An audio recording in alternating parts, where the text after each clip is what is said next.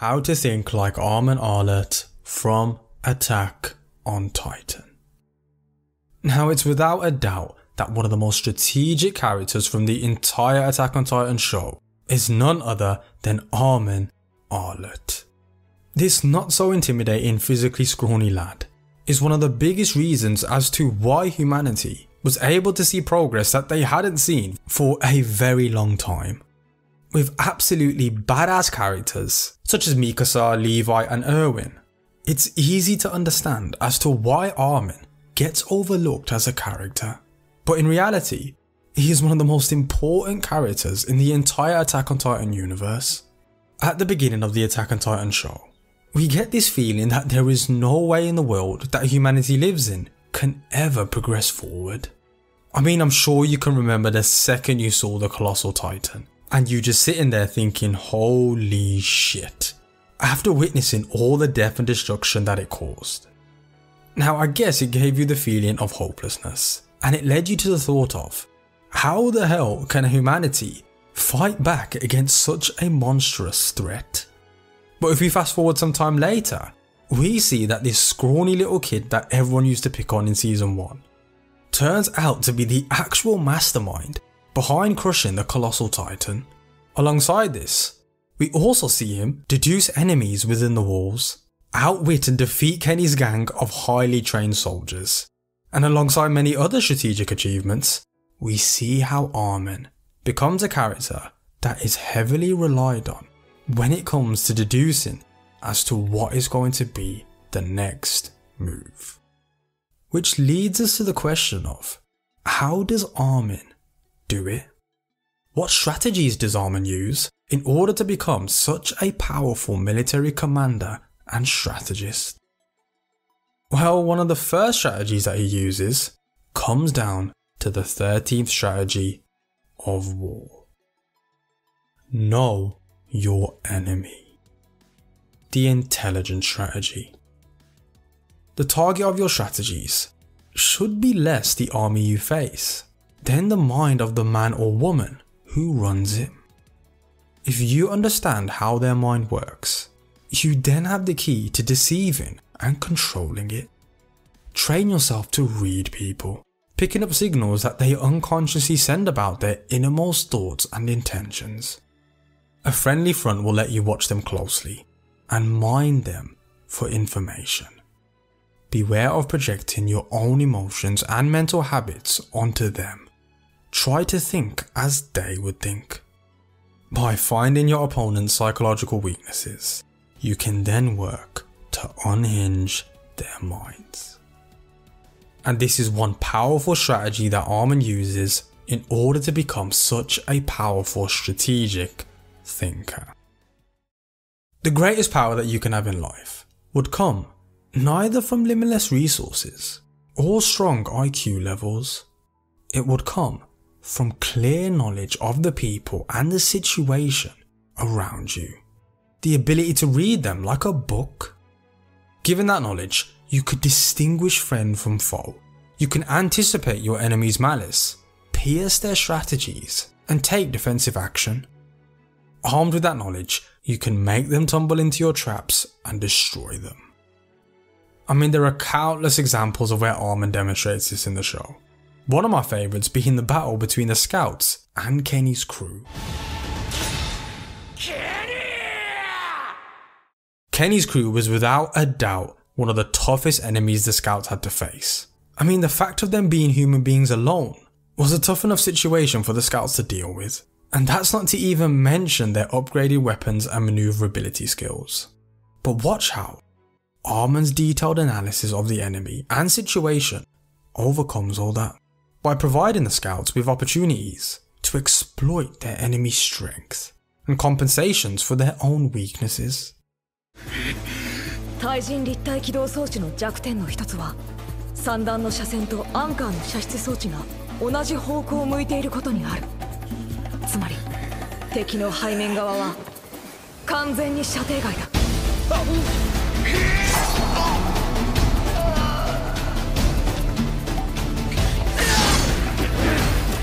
何よりも弱点は2発撃たせてしまえば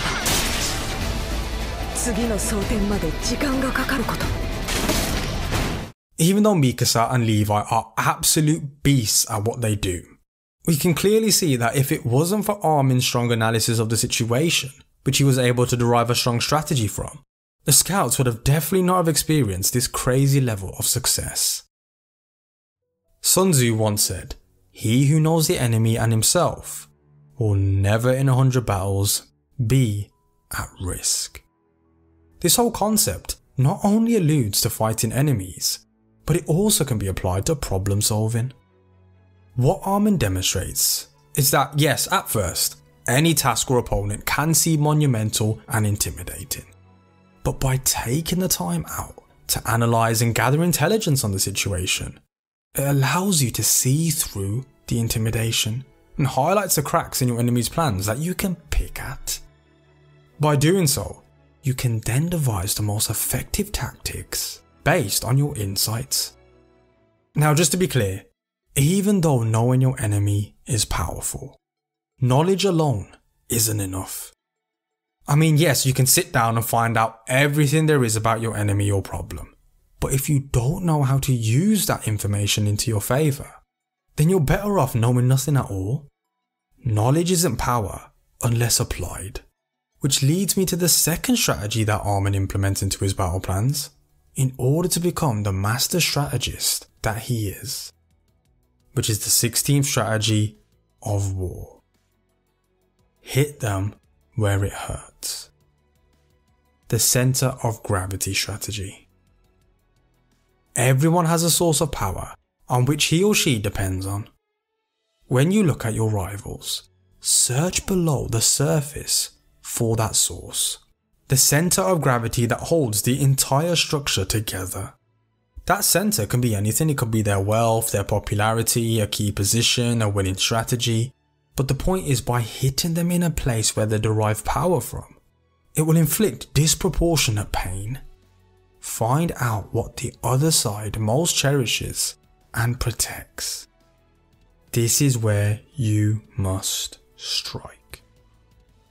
Now, as I said before, it's great to have all the information in the world, but if you don't know what to do with that information, then you might as well have none at all. The point here is that in order to successfully devise and execute a powerful strategy, you must look beyond the physical aspects of your opponent and identify what is the support on which the opposition's power rests on. I mean, take a look at this scene right here, where Reiner and Bertolt have captured Eren, and after countless attempts of trying to retrieve Eren back, watch how Armin is able to get into Bertolt's mind, which opens up an opportunity for the scouts to retrieve Eren back by hitting him where it psychologically hurts.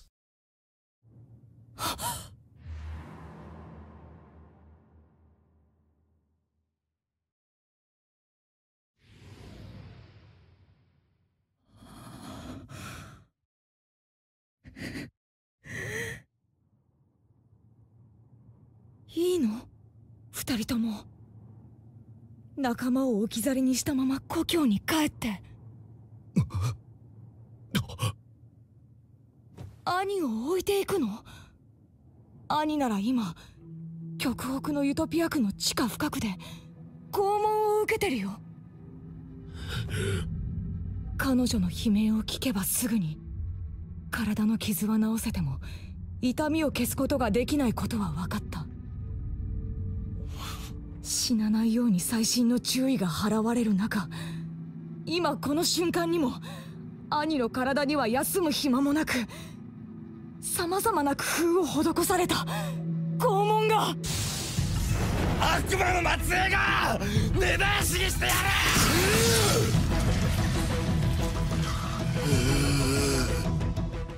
You see what I mean? Often, what separates a mediocre strategist to a superior one is not necessarily their strategies or maneuvers, but it's their vision. They simply look at the same problem but from a different angle.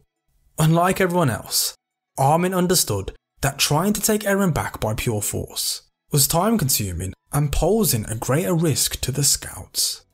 So he worked his way into Bertolt's mind, using both the intelligence strategy and center of gravity strategy by pushing a button that caused Bertolt to have an emotional reaction, that being surrounding his strong love for Annie.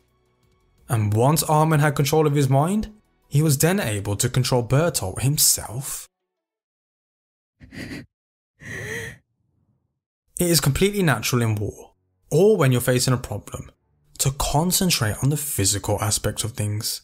Factors such as their size, their strength and mobility. Now there's no doubt that this is important and is an aspect you should never neglect. But in order to elevate your levels of strategic thinking, you must approach situations accordingly and ask different questions. Instead of questions such as how big is the enemy, what equipment do they have and the strength of their resources, you ask yourself questions such as what makes the army itself move. Instead of focusing on the soldiers themselves, you identify who is the one that guides its actions. Instead of worrying about their vast size and the amount of resources they have, you ask yourself, what is the underlying source of strength that they rely upon? These are the exact types of questions that Armin asks himself, and is what will take your level of thinking to a whole new level. It's about getting to the fundamental foundational pillars of someone's strength, and concentrating your forces on that one aspect, knocking them out one by one. I mean, in Season 3 Part 2, we see Armin try to use the emotional Annie tactic against Bertolt again. But this time, it doesn't work.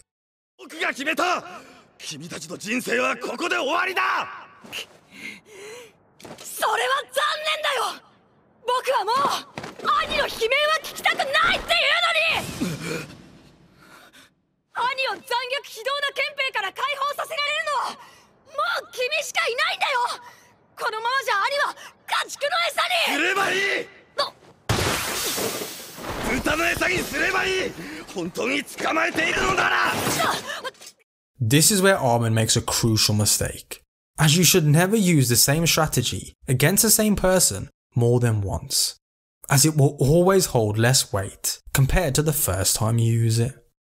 This mistake causes Armin to feel overwhelmed, and it seems like he has lost control of the entire situation.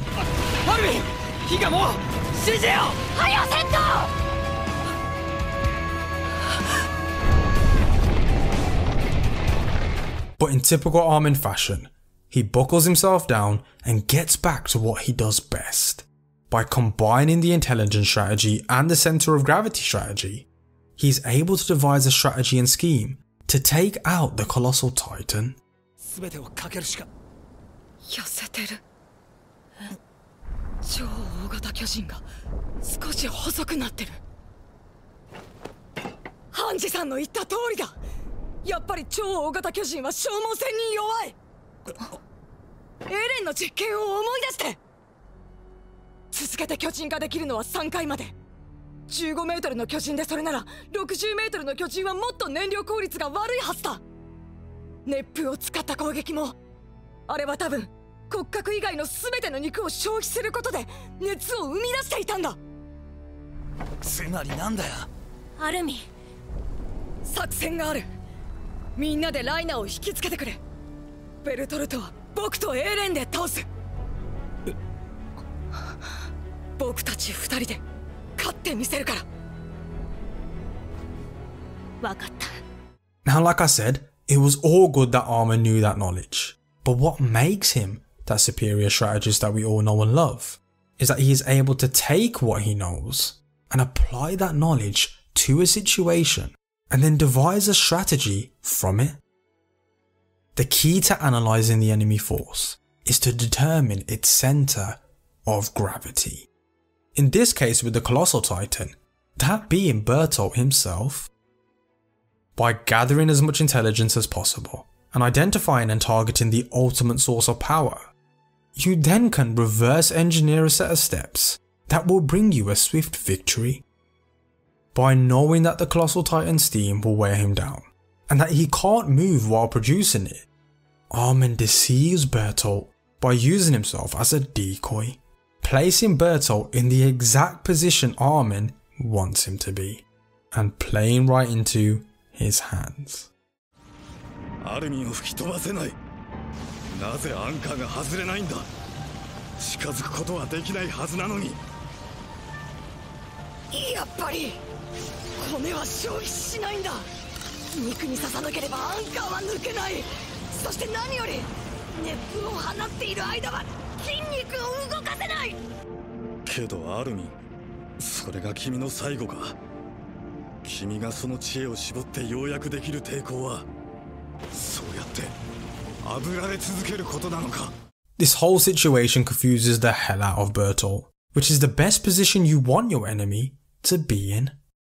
And like Armin did many other times, instead of getting intimidated by the sheer strength and size of his opponent, he worked out what was the underlying source of the Titan's strength and gathered intelligence about him in order to devise a successful strategy by concentrating his forces at that underlying source.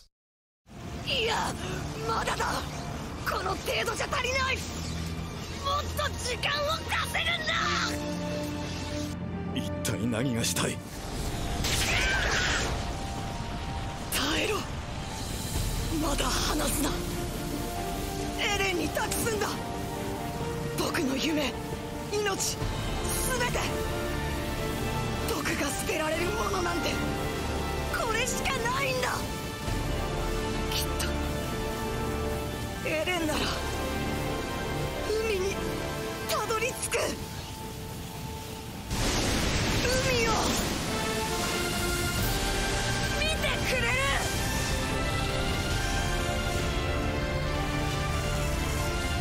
This higher level of strategic thinking is what creates the window of opportunity for Eren to sneak up and take Bertolt out, attacking the exact thing that gives the Titan its power.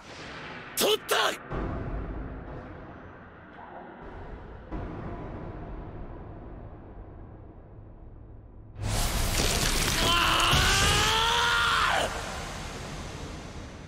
Hence, bringing about a swift victory, even if it did cost him his own life in the process. This is the genius behind Armin Arlert's thinking, and it proves that no matter how big of an opponent you face, or how hard a problem is, you can always bring about victory and hope via strategic thinking. Think of your enemy or the problem as a boxer. You initially would think to focus on his punch, but in reality, more than he depends on his punch, he also depends on his legs. And once they go weak, he ultimately loses his balance. Don't be distracted by your opponent's punch. The power and strength of someone depends on their balance and support, physically and psychologically. So in order to think like Armin does, look at what is holding your enemy up. And remember that what holds him up strongly can also make him fall as strongly. A personal problem will usually get their power from 3 or 4 sources, and by knocking out just one, you shift his balance, and he will have to depend on the other pillars of support. And when you knock out those, he is completely lost. By weakening your opponent's legs, he will reel and stagger, which gives you the perfect opportunity to move in for the kill. But remember, none of this can materialize without a supreme understanding and intelligence of the opposition or situation. So always ensure you place a strong priority on taking the time to analyze and gather intelligence on your opponent. And that's how to think like Armin Arlert from Attack on Titan. By gathering strength from the combination of the intelligence strategy and the center of gravity strategy. And that is what is going to grant you more power in your life and in the world of business. Now, within the last year or so, the Golden Knowledge channel has been getting some rather decent traction, and I just want to quickly celebrate with you and thank everyone for helping us reach the big 10,000 subscribers. The channel itself has always been a little side hobby of mine, and the character breakdowns that I make are not easy to create, and it does take me a lot of time to break down the characters you want to see. But with all the love and support that I've been seeing as the channel continues to grow, it really makes me feel that it's all worthwhile. So I just want to say on behalf of myself and the Golden Knowledge team, thank you so much for all your support. And to celebrate us hitting 10k, I'm going to be launching something very special for you very soon. It's been about 6 to 12 months in the making, and it still needs a lot more work on, but it's been something that I've been working, creating and researching on non-stop for nearly over a year now. But I'm telling you, when it launches, it is going to be an absolute game changer for you. Now, I'm not going to give too much away just yet, but let's just say if you love the character breakdowns that we create, and you're always left with wanting and wondering more on how you can think more strategically and powerfully as a person, then make sure you click the link in the description to sign up for our email list, as you'll be then the first to know more about what we're creating for you and how it's going to be an absolute game changer for your life and for your business. So make sure you click the link in the description and sign up to get notified, because I'm telling you right now, you definitely won't regret it. And if you like this video, make sure you smash that like button and leave a comment below on what your thoughts and feelings are about Armin. Comment some of your favourite lesson and quotes from him below, and let me know what character breakdown would you like to see next. And if you are new to the channel, welcome to the channel. And to all our loyal subscribers, we are glad you are here. We do some of the best character breakdowns on the whole of YouTube, and we aim to produce at least one high quality animated video per week. So make sure you subscribe so you don't miss out on any golden knowledge. I'll see you soon.